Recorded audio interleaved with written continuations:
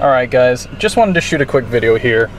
I'm probably going to title this one Veloster WTF because this is just one annoying feature on the Veloster that I do not understand why they've done.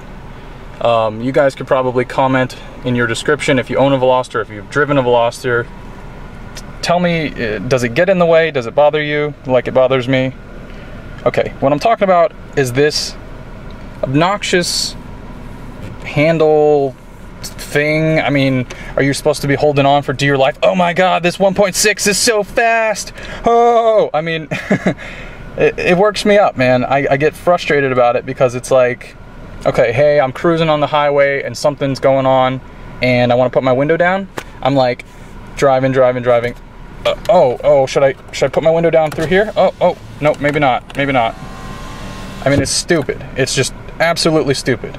And you look at the door and you say, okay, when you're opening your door and you're getting in, you pull your door in with this. Okay, well, that's what I thought too, until that. The actual handle where you're supposed to pull your door in. I mean, what is this for? Does anybody have any idea? They have it on both sides. Drivers and passenger.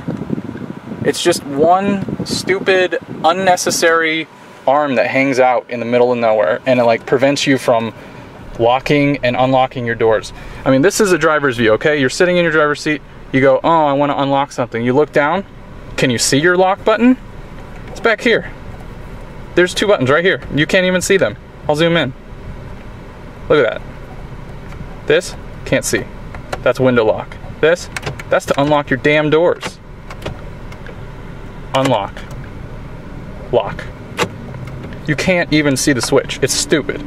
And you guys are probably saying, oh, suck it up, it's not a big deal, like, you'll get used to it, but, okay, I probably will get used to it.